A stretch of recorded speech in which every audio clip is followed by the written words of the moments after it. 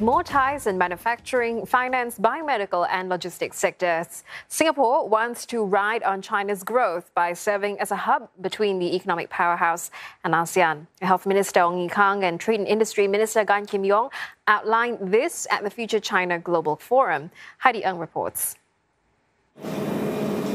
Supply chain disruptions will still happen even in a post-pandemic world.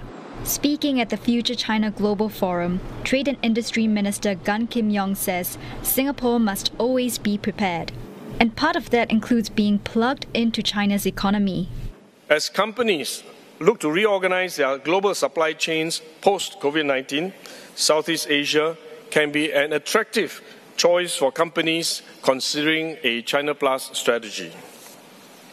With our strong trade and logistic links to ASEAN economies and China, Singapore can play an important role in helping to enhance regional trade connectivity.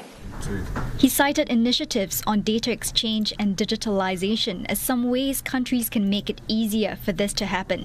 A strong supply chain also needs advanced manufacturing. Addressing Chinese delegates in Mandarin in a separate session, Health Minister Yong says that's also one of key areas it hopes for future tie-ups with Guangdong in the Greater Bay Area. He calls it a window that facilitates much of China's integration with the world. Some of these areas for collaboration include finance, biomedical research, intellectual property protection, and the green economy.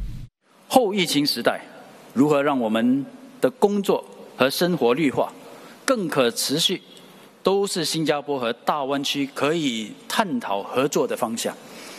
例如，我们在双方在运输技术、智慧城市、水资源、废物管理以及能源效率等方面呢，仍有许多能相互借鉴的空间。